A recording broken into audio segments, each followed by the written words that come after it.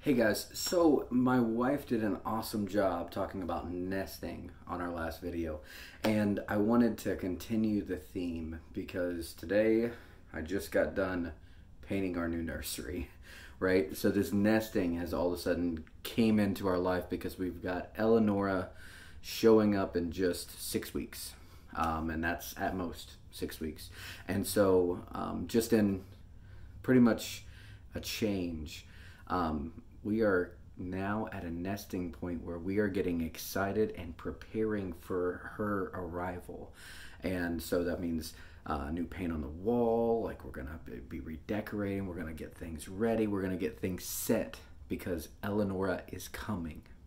And I think about nesting, and I mean, obviously, like for my wife, it's like, it's a natural, like, burning desire to want to prepare and get something ready for an arrival.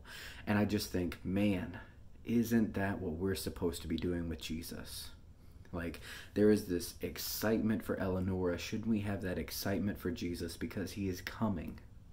And if we, live our life acting like, we know he's coming, but that nesting hasn't set in, that preparation period where we get to say, hey, look, I am getting ready because God is coming and he's coming soon.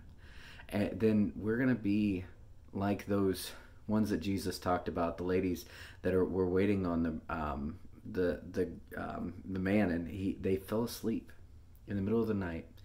And then whenever they got up, they didn't even have oil to light their own lanterns. So I just want to encourage you. Do you have enough oil to light your lantern? Do you have enough excitement for the day that is coming, and it's coming soon? Are you ready? Are you preparing? Is your heart being decorated? And it's not that we cover up, like we're up there.